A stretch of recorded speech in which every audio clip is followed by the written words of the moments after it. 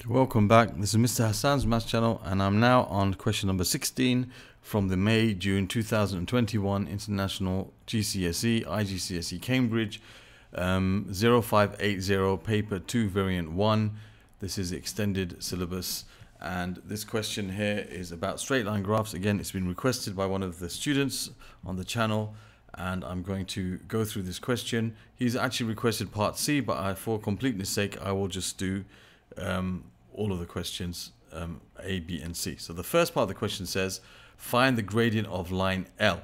So they've given us a diagram showing the line L, and we have to find its gradient. Okay, so the gradient of the line can be found by choosing any 2 points on the line and seeing how the graph changes.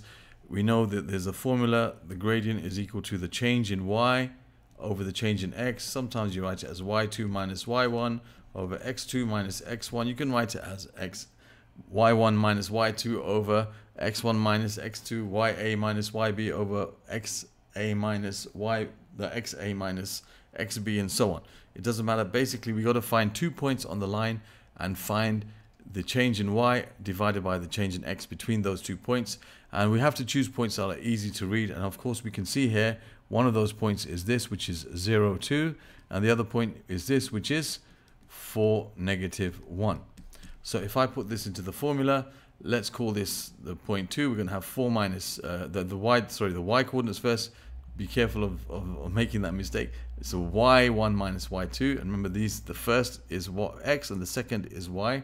The first is x, the second is y, so it's minus 1 minus 2 divided by 4 minus 0, which gives you minus 3 over 4, which is minus 3/4. That is the gradient of this line, minus 3/4. You could also find it by just looking to see that this graph between these 2 points that we have here, it drops 3 units and it goes across to the right 4 units, so minus 3 over 4. That's the gradient of this line. Okay.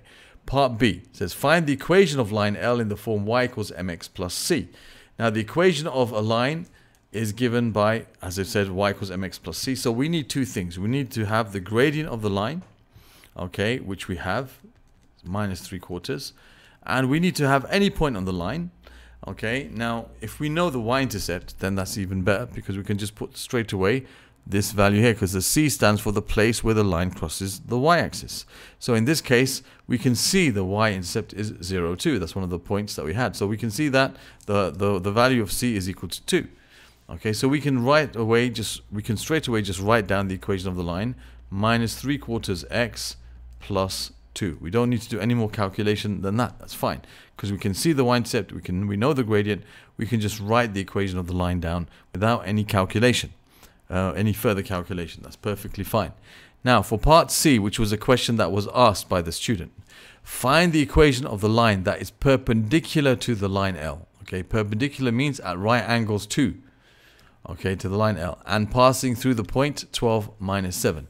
So to find the equation of the line, we need 2 things. We need the gradient, and we need any point on the line.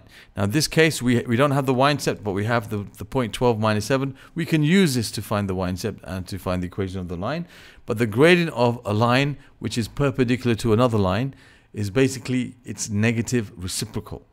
Okay, it's negative reciprocal, which means you take the gradient of the original line, and what you do is you change its sign so it becomes positive, and then whatever it is, you write its reciprocal. Now the reciprocal of 3/4 is 4 over 3. So the gradient of the line that is perpendicular to the line L will have a gradient of 4 over 3, the negative reciprocal of the gradient of that line. If you multiply the 2 gradients together, you'll always get negative 1 if lines are perpendicular. All right, that's why it's a negative reciprocal. So you change the sign and you flip the fraction, turn it upside down, and that gives you the gradient of the line. So for example, if a line had a gradient of 3, then the perpendicular gradient would be minus 1/3. Okay, it will become minus 1/3 because it's the negative reciprocal. So you change the sign, and remember this is like 3 over 1, becomes negative 1 over 3. In this case, it's a fraction. You just turn the fraction upside down and change its sign. That is the gradient of the line perpendicular to this, and that's what we need to use. So we could use 2 methods. This method would probably be easier in this case, just substituting the values that we know. This is your x, this is your y, this is your m. we can use that to find what c is, and then we can write down the equation. So instead of y, I'm going to write minus 7. Instead of m, I'm going to write 4 over 3. Instead of x, I'm going to write 12 plus c. The 3 and the 12 cancel out, leaving you with 4. So you're left with negative 7 equals 16 plus c. So subtract 16 from both sides. Negative 7 minus 16 is negative 23. So now we know what c is. We know what m is. We can write y equals mx. So it's 4 over 3x minus 23. There's the answer. Okay. Now we can also do it in another method. Some people like to use y1 minus y2 equals m times x1 minus x2. Sorry, no. Let me do that again. Y minus y1 equals m times x minus x1, where x1 and y1 are the coordinates of these points. So that'll be x1 and y1, and y and x are just the variables that are in our answer. So you have y minus the y value, which is minus 7, equals m, which is 4 over 3 times x minus the x value, which is 12.